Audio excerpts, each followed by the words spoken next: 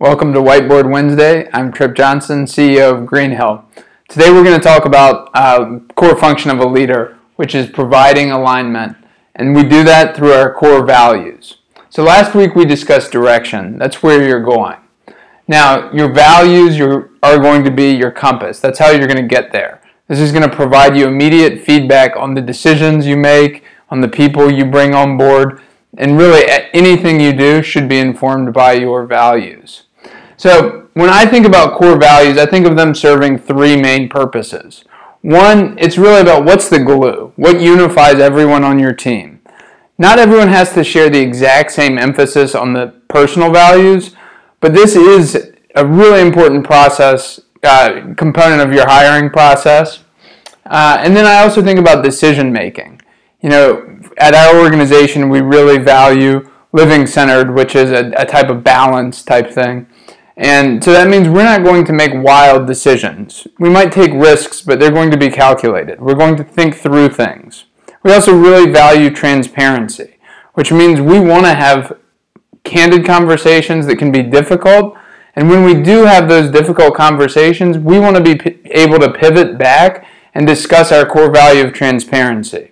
If we don't all value that, we can think that those difficult conversations are harsh or someone's being mean. But when we can point to our values and talk about, hey, we're having this, conversation because we believe in transparency, that makes it a lot more objective.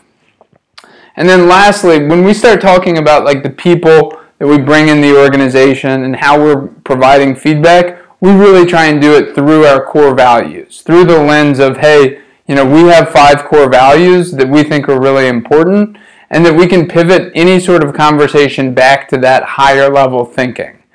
Most people really want to be a part of something that's bigger than themselves. They want an organization that speaks to their core values, and it's important as a leader that you do that.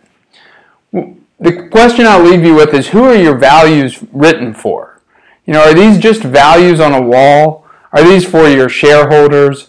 Are these for your clients? Are these for your team?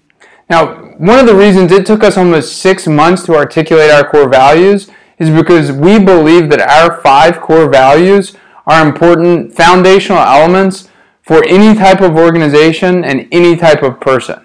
We've talked about isomorphism in the past, a word we should all probably look up.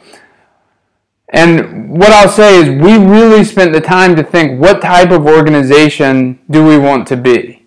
So our core values of living centered, transparency, unity, accountability, and growth, we think that that encompasses what we want to be as individuals, as an organization, and what we want to instill in all of our clients. So again, the question for you is, who are your values for?